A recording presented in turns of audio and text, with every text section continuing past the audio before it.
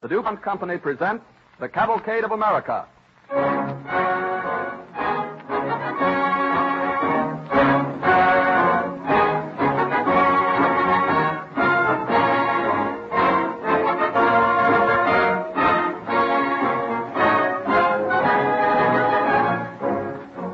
This evening, the Cavalcade of America, presented by DuPont, brings you a story telling how a courageous clergyman and a physician fought and won a battle that has meant much to the health and happiness of our country. Theirs was a great cause and a great victory, accomplished without thought of personal glory and with noble unselfishness. It is surprising how much we as a nation owe to men whose names we may not recognize, but whose works are part of our very lives. You find such men in all fields: engineering, business, the professions, science, working to create something new, improve something old, always striving to contribute services or products that will make life pleasanter for all of us. The work of these men in chemistry, both the famed and unknown, is aptly described in the pledge of DuPont chemists: better things for better living through chemistry.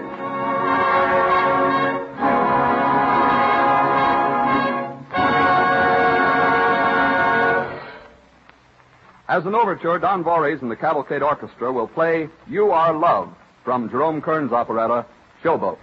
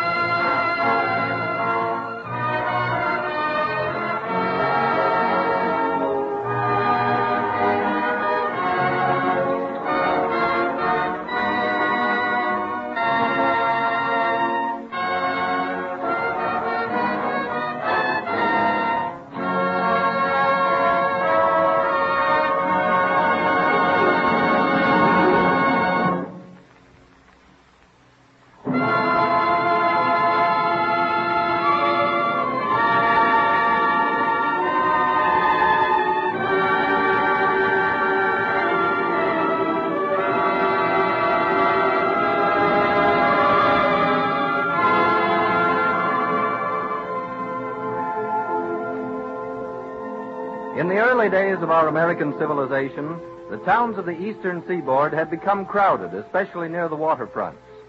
At their wharfs were ships which brought in the produce and wealth of the world, but inevitably they also brought disease and pestilence from foreign lands. One of these dread maladies was smallpox. Each year, thousands of men, women, and children died of this foreign scourge. Those who survived were marked for life. More than one-half the entire population carried the deep, disfiguring scars. In Boston on December 13th, 1707, the famous preacher Cotton Mather is reading in his study. Who is knocking so loudly, Martha? It's some of your parishioners to see you, Master Mather. Ask them to come in. Yes, Master. Well, welcome, gentlemen. Martha, bring the gentlemen some refreshment. Yes, Master. At once. I see all of you are elders and deacons. Is anything wrong in the parish? No, Cotton Mather. May we not be together at least once, because everything in the parish is good? Everything good? How can you say that, Elder, when we have the smallpox with us? Oh, the smallpox we have always with us. The Lord of mercy is also with us, Elder. He does not always seem merciful. There is a man on the waterfront down with the smallpox today. Are there any cases here on the hill? Nay, but on the bay where the people live close together, it will spread like fire if the Lord does not protect us. It's important to isolate the sick man. I'll speak to the governor in the morning. But, Deacon, we didn't come here to bring our preacher this sad news. We have other business today. What business could be more important than ministering to the body of our sick brother? Unless it be ministering to his soul. Sometimes it is important to minister to his soul's minister. Why, have I done wrong? Have I sinned? Indeed, no. In no way, good Master Mather. It is we who have not done right. You are a strong and busy man, Cotton Mather, but still you have but one pair of legs and one pair of arms. You have the strength of 10, the will of the Lord, but the body of only one man. We bring you help in the name of the whole parish. Not spiritual help, which is granted you from above, but physical help, which you must have on earth. In short, we bring you this Negro slave to be arms and legs and a good, strong back for you. Here, slave, is your new master. Yes, Master. My brothers, what have I done to deserve this? There is not paper enough in Boston to write all that down. We do not mean that the slave settles the debt we owe you, brother, but take him as a trifle on account. I'll take him with humble thanks and gratitude to you all. But this slave is no trifle, gentlemen. He is a man. He has a soul as well as a body. Therefore, any debt you feel I'm owed, I am paid full. Even in your thanks, you teach us, Cotton Mather. In wisdom, you pay us back more than we bring. We're in your debt again, Brother Mather. He is a good slave, Master Mather, and will serve you well. And now we must go. It is late. Oh, a cup of rum first, gentlemen. It is raw and cold outdoors. You'll need a cup to warm you on your way. Place them on the table, Martha. Yes, sir. I have them ready. Here you are, Elder. Thank you. And you, Deacon. Thank you. Your health, Cotton Mather, and a long life. Thank you, gentlemen. Thank you. And so to bed. Good night, brother. Sleep you well. The Lord be with you, brethren, and many thanks. The Lord be with you. Good night. Good night. Good night. Good night. This way, gentlemen. Good night, Martha. Good night, sir. Good night. Well, so now I am master of a slave, and I have not yet learned to be master of myself. Come here, lad. Master? Oh, no. Don't bend the knee to me. Come here. Yes, Master. What is your name? Onesimus. Onesimus. Let me have a good look at you, Onesimus. Well, you're not pockmarked. Have you never had the smallpox? No. Me gourmandise. Gourmandise? Oh, yes. From the west coast of Africa. But doesn't your tribe get smallpox? No get smallpox, Master. But why don't they get it? How do they escape the pox? We escape pox by Hogum Cross. Well, speak out plainly, man. I don't like riddles. Me see smallpox. Me take smallpox quick right way. Me give smallpox to me quick. Oh, that's inoculation. I've heard of it being practiced in Eastern Europe, in Turkey. You take pustules from someone who has the pox, put them into a scratch you've made on your own arm or leg. Isn't that what you mean? Yes, Master. I've always wanted to investigate it myself. Tell me, it gives pain? Sometime. It gives smallpox? Sometime often, but just in cut. No pox on body. No marks on face. Pox where me give it to me. Look, see. Here on arm. Here on leg. Yes. You do it often? Do it once. Wait long time. Then more maybe. Once bad here on arm. No much bad no more. And you've never been sick with fever? No. Even if me live where white man die, me no get sick. By heaven. My parish has brought me a ministering angel. I can show you as an example. You have thing for me to do, master? Yes. Go down to the waterfront quickly. There is a man there with the pox. Find him. Get it for me. Bring it back. You shall give it to me at once, in a cut, as you did to yourself. You not afraid? Of course I'm afraid. But you show me that disease may not always be the will of God. Sometimes it may be the work of the devil. Go get me the pox and give it to me. But white man and black man not same thing. Maybe you get killed, maybe you die. Go. Do as I say. Then we'll see. No. No, me afraid. Poor fellow. So am I. But I mean to try this. I'll see no blame comes to you. You do as I say. Yes, master. Then go. Bring me the pox. Quickly. Yes, master. I go. And the Lord go with you. And abide with me.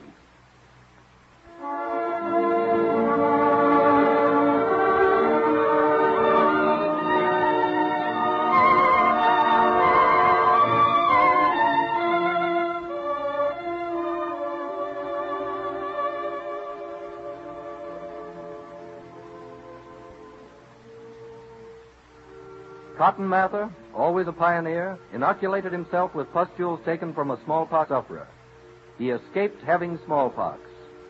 That epidemic died down, but in 1721, smallpox appeared again in Boston. It had been brought by a ship from the Tortugas. By June, it had reached terrifying proportions. It threatened to decimate the whole colony. Preacher Cotton Mather, who had successfully inoculated himself against smallpox 14 years before, realized that something must be done. A friend of his, Dr. Zabdiel Boylston, lived in nearby town Muddy River, later called Brookline. Boylston was more than a practicing physician. He was a perpetual student. Mather succeeded in interesting him in inoculation as a preventive. On June 26, 1721, Cotton Mather strides into Dr. Boylston's study. Brother Boylston? Cotton Mather. Well, this is a surprise and a pleasure. What good fortune brings you to Muddy River? No good fortune. It is bad fortune, Brother Boylston. Very bad fortune. Smallpox is worse? It is everywhere. What's being done? Nothing. The people are more afraid of something new than they are of the smallpox. As though there were merit in the pox, just because it is familiar and old. You convinced me of this. There is only one thing to be done. We must inoculate as many people as we can. Of course. Just as I inoculated myself. That is why I've come to you. Perhaps you can persuade the physicians of Boston. I doubt it. 3 weeks ago, I circulated an open letter, urging them to inoculate.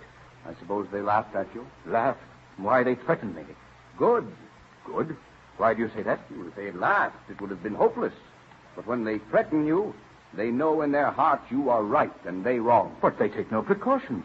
Just shrug their shoulders and say, the plague must run its course. I tell you, Doctor, something must be done. You must start inoculating. But if the patient is unwilling, it's against the law. Then we must set an example. If we are immune, others will try it. When we have patience enough, it will be a law. But where can we begin? No one's with us, not one. We'll begin as I did, on ourselves. I tried it. No harm came to me. Yes, you tried it 3 times without even a bad pustule. I tell you, Brother Mather, any doctor could claim that you just naturally don't get the disease. You had been exposed to the pox often without taking it. You told me so. But you?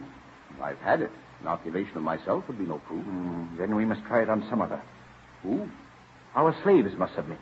We can inoculate them. We can never make the people on the hill believe that they are like their slaves. Then we must find a volunteer. Someone who has never had the pox. But who? That's the question. Who? I don't know. Father. Quiet, son. Do you not see I'm talking with someone? Oh, I'm sorry I didn't see you, sir. How are you, Thomas? I'm very well, Mr. Mather, but there'd be many people who are powerful sick. They say the smallpox... Thomas. What do you know of the pox? Father, everybody knows about the pox.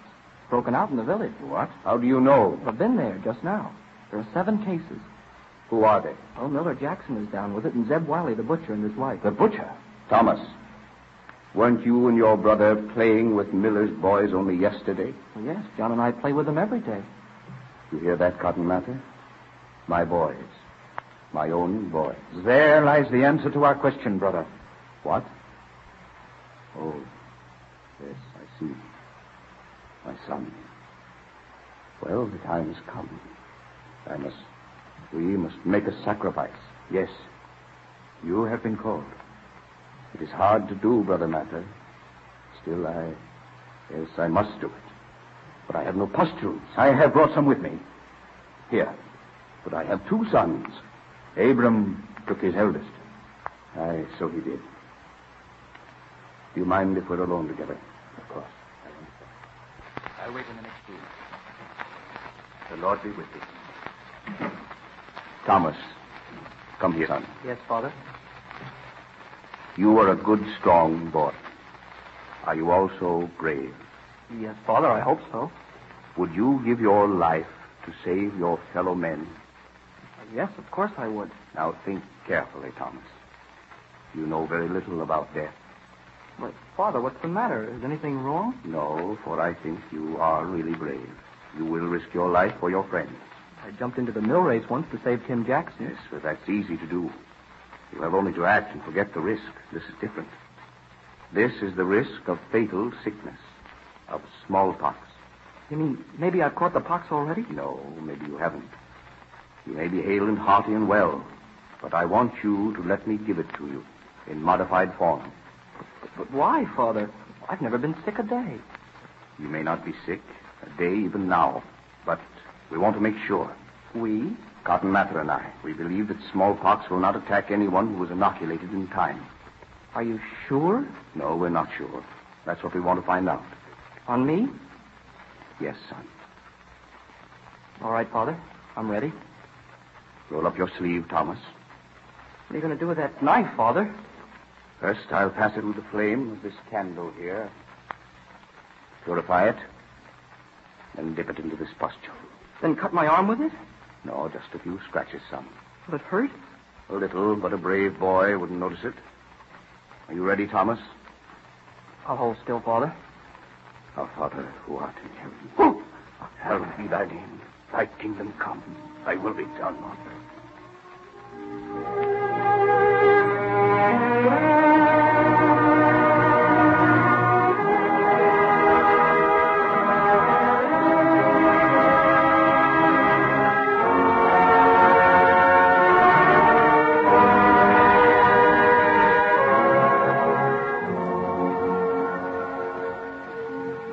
In a few days, Thomas was ill, but he recovered shortly, and there was not a single mark in his whole body except where he had been scratched for the inoculation.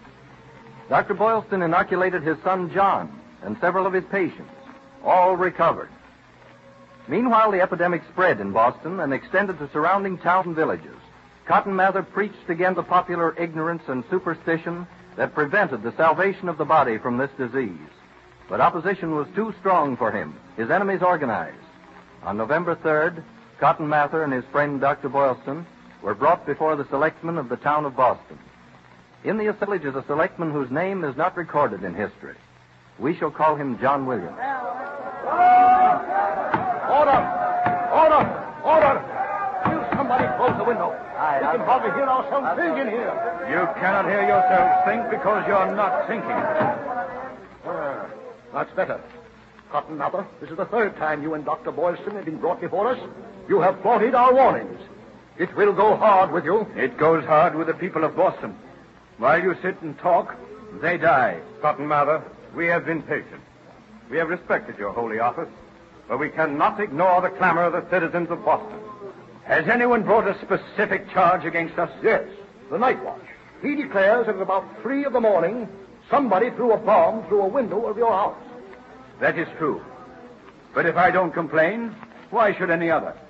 Besides, it did not explode. But that iron grenade was half full of dry powder. The other half was filled with oil. Now, had it burst, it would have set fire to your house. It might have burned half the town. The Lord was merciful. It is an order of this Council of Selectmen that you stop advocating this wicked practice of giving people the smallpox by inoculation. It is our command, you understand? I am a minister of the gospel, and I am doing the will of one whose hand is mightier than yours. You dare defy us? I dare not defy him who sent me to minister to the sick. Why, it is even reported you gave the smallpox inoculation to your own boy, and that he nearly died of it. Yes. But doubtless he had already contracted the disease before we inoculated him. His roommate at the college died of smallpox the same day. Oh, brethren, how can you be so wicked as to let the people of Boston suffer and die from this terrible disease when it can so easily be prevented? But how do you know? You are only a preacher. Very well. Let Dr. Boylston speak then. Gentlemen, I am a physician. The success of inoculation is a fact. How can you prove that, Dr. Boylston?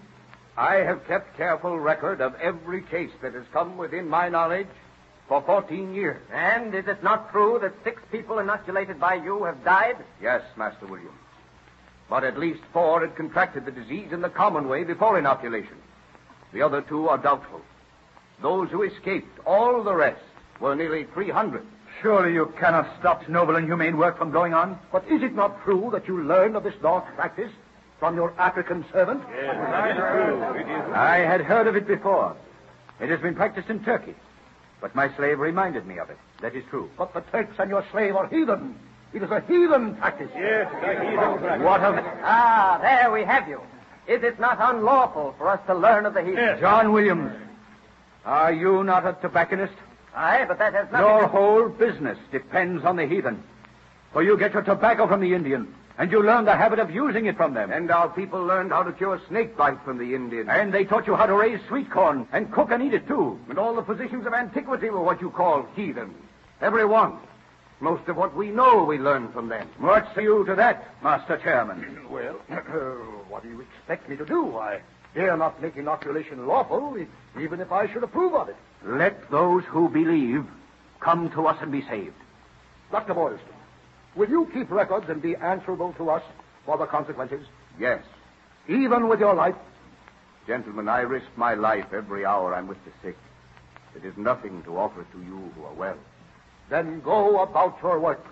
But if you fail... I shall not fail. If only we could appeal to the people. Inoculate some leader who is in the public eye. Someone who shares their doubt and superstition. You are a convict, eh? Yes. Say, someone who has stood against us. Like yourself. Not me. I'm still against you.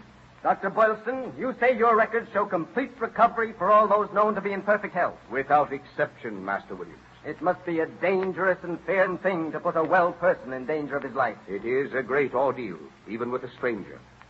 Cotton Mather and I have done it with our own children. And they have lived? All of them. Preacher Mather, you were looking for a public victim. A public benefactor, not a victim. Very well.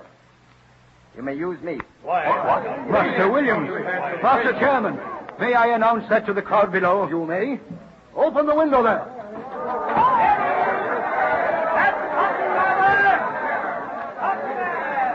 People of Boston, my brethren,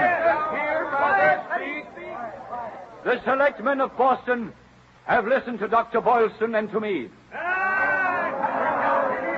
They have agreed that it is for each man to decide for himself how he shall deal with smallpox by inoculation. And as an example to the more sensible of you, one of their number offers to prove that fear of the inoculation is nothing compared with the ravages of the disease itself. Today, Dr. Boylston will give smallpox by inoculation to Selectman John Williams by his own request. John Williams, the tobacco dealer! 3 cheers! Aye. John Williams! The voice of the people is divided, Brother Mather. It is always divided. The voice of God is not so loud, but when it enters into the hearts of men, it brings them life everlasting.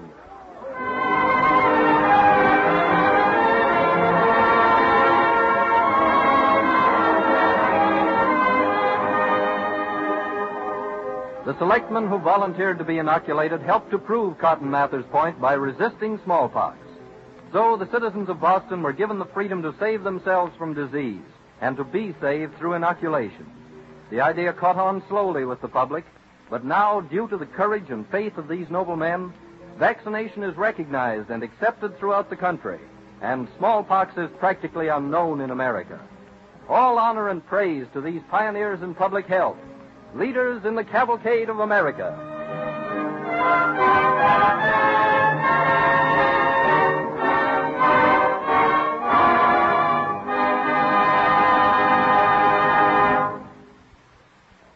In view of the current interest in employee welfare and pension plans, I'd like to give you some interesting facts which appear in the DuPont Company's annual report for 1936. Our company has long recognized that the welfare of its employees is of paramount importance. Here are a few of the plans which the DuPont Company has maintained for some time. Group life insurance at no cost to employees. This plan has been in force 18 years and is paid on 2,409 policies, benefits amounting to more than $3,316,000. At the close of last year, there were over 40,000 eligible employees holding policies at no cost to them, aggregating $50,443,000. Group accident and health insurance. This plan has been in force for 7 years. DuPont pays part of the premiums so that the cost to employees is very low. At the close of 1936, there were 96% of eligible employees holding policies. The benefit plan in force for 28 years. This provides assistance to long-service employees who are unable to be on the job for certain periods of time on account of illness or other disability. The pension plan. The DuPont pension plan has been in force for 32 years, since 1905. Last year, more than $610,000 was paid to retired employees. At the close of 1936, there were 912 former employees on the rolls. Additional information on these and other phases of the DuPont Company's activities have been included in an illustrated leaflet containing facts from the annual report for 1936. As announced last week, if you would like a copy, we shall be very happy to send you one. Simply address DuPont, Wilmington, Delaware, and ask for a leaflet entitled Better Things for Better Living.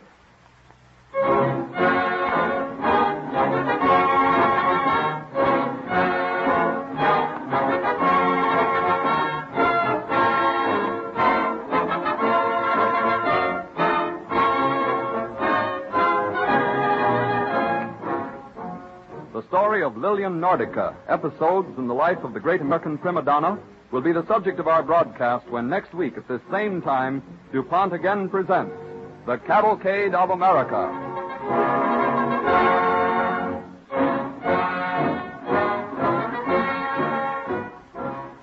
This is the Columbia Broadcasting System.